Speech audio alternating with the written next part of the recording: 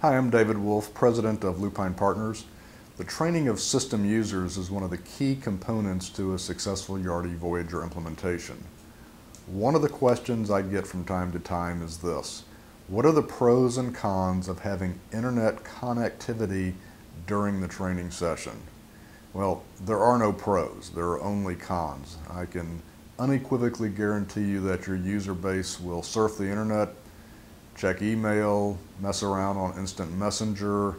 They're not going to be focusing. All of these things are distractions. There's no upside to having them turned on. So if you can turn off the internet or disable some of the gadgets, then do so. You'll get a better training. You can learn more information about being trained in Yardi Voyager in my ebook guide, Yardi Voyager Training, Tactics and Strategies to Consider. It's free at this link. Just enter your name and email address and I'll send it to you today. Thanks. I'm David Wolf.